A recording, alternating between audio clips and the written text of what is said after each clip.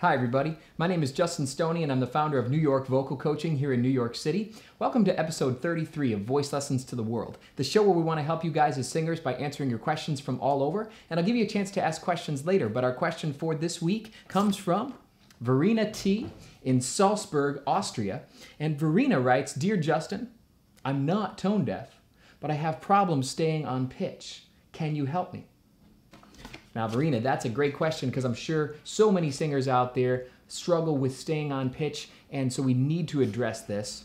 But I'm not going to address this in the way that you guys probably think, because there's a tip that I'm about to give you, which to me is actually one of the best possible tips that I could ever give away. Because singers and actually, unfortunately, even voice teachers make this mistake all the time, and that is putting pitch on the pedestal.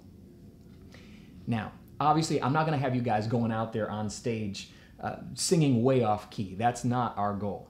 But the problem that people have is putting too much emphasis actually on staying on pitch.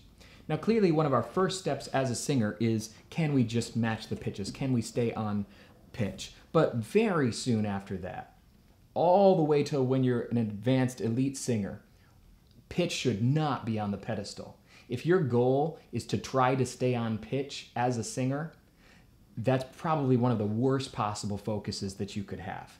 And that just does not seem intuitive. That does not seem right that I would be saying that to you, that we don't want to value pitch. But today I would like to take pitch off its pedestal for you guys. Now here's the reason why. If I put technique on the pedestal, pitch will soon follow. What people do all the time is they're trying to stay on pitch so much, pitch is on the pedestal, so maybe you can get up to the note, maybe you can sing perfectly in tune.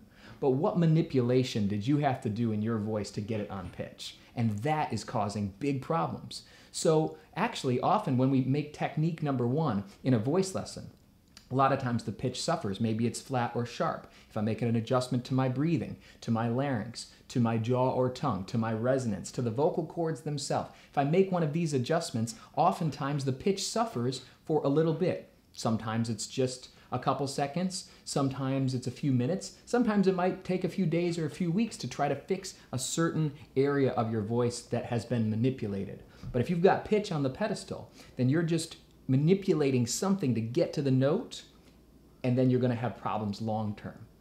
If you can be flat and sharp for me, if you can put technique as your number one and risk being flat or sharp, then very soon that pitch will fix itself, and then you're going to have perfect technique and be on the right note. That is what we want. Let me give you a quick song example. If I'm trying to sing You Raise Me Up, the Josh Groban song, and I just sing it freely.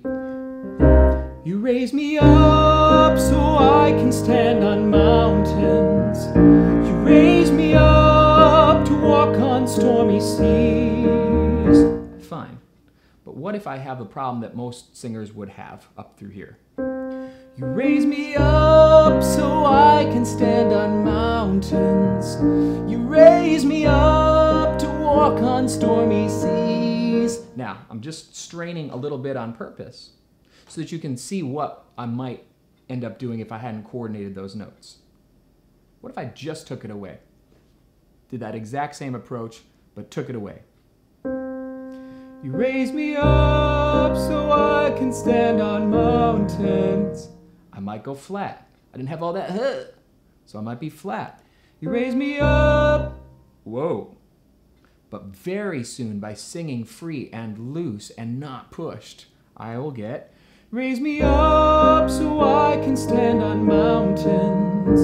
You raise me up to walk on stormy seas. I will find the looseness and I will find the pitch, and that's what we want. So I'm going to give you guys a chance right now. I'm going to pick the simplest possible exercise I could ever give you. It's going to be 1, 3, 5, 3, 1 on a mum, just like this. Mum, mum, mum, mum, mum. We're going to go up and down, and I don't want you guys to focus on pitch. Even if you have pitch problems, Verena or anybody, even if you think you have pitch problems, you've got my permission. Let's sing wildly flat or sharp. Doesn't matter to me. Probably it won't be. But what I want you guys to focus on is a complete feeling of looseness. Breath low, loose jaw, loose tongue, Larynx free, resonance up here, all of that good stuff. I don't care if you're flat or sharp. I just want you to put technique and that free feeling as your number one. Throw pitch out for now. Pitch will follow, maybe even in this exercise. We'll see. Guys down here, mum, mum, mum, mum, mum. Ladies up here, mum, mum, mum, mum, mum. And here we go. Mum, mum, mum, mum, mum. Good.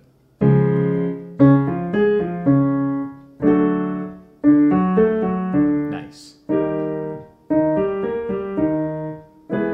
Mum, mum, mum, mum, mum. Good. Mum, mum, mum, mum, mum. Nice. Good. Now remember up here, technique first, pitch later. Mum, mum, mum, mum, mum. Good. Right. Good.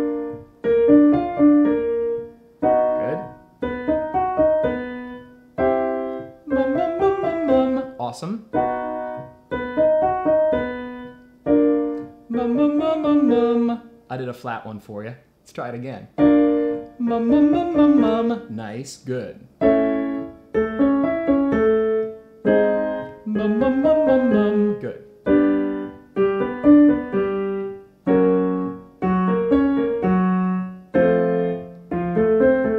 job.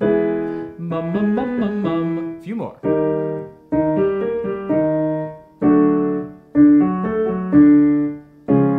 Mum, mum, mum, mum, mum. Last one.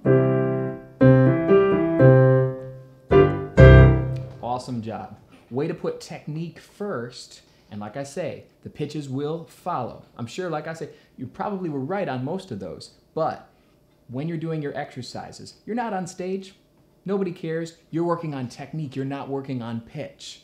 Try to be on pitch, but technique's number one, pitch is number two. Now, just real brief, I want to give you some practical ways to really answer your question, Verena. A couple things I recommend while you're practicing. Practice with an instrument.